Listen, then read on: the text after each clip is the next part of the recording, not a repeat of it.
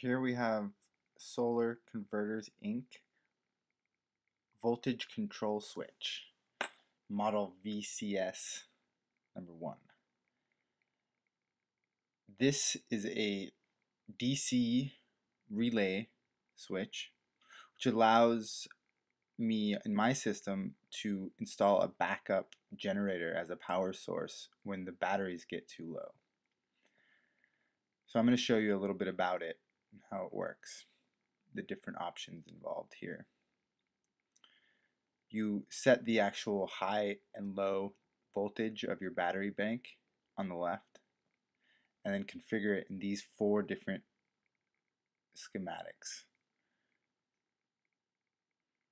And they're just small variations of each other for the different uses, and I'll go over each of them. It's quite a handy little unit as a backup switch. Here we have the use as a battery vent controller. If the voltage of the battery would be high in this point, you would be able to have a fan turn on, and that would be for off-gassing if the battery voltage was possibly when they're equalizing or when it gets too high when charging. It off-gasses a lot, so the fan is useful to kick on if necessary.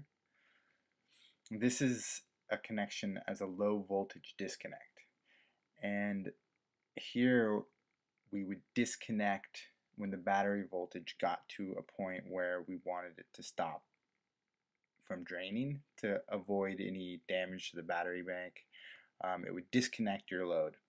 And see here we have NO on the left and NC. It's connected to NC. It's normally closed or normally open. So here we have a generator relay switch. This is what I'll be using in my system. You see how it's connected to NO, which is normally open, and then it's connected to the starting control of the generator. So when the battery voltage gets too low, it auto kicks the generator on and powers the batteries and the load that drained the batteries. Here we have the connection as a load controller, which just is a controller of the voltage that your load is taking from your power source and your batteries. And here's the schematic for that. Those are the 4 options for this particular model, and I'll be making more videos as I install the equipment, but here it is.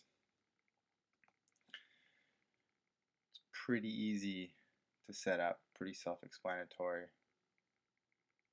and a nice little unit.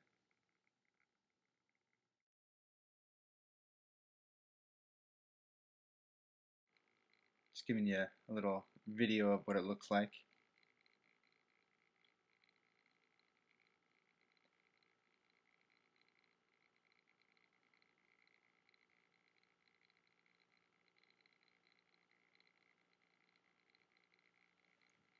That's where you put the connections in, torque them down with the screwdriver.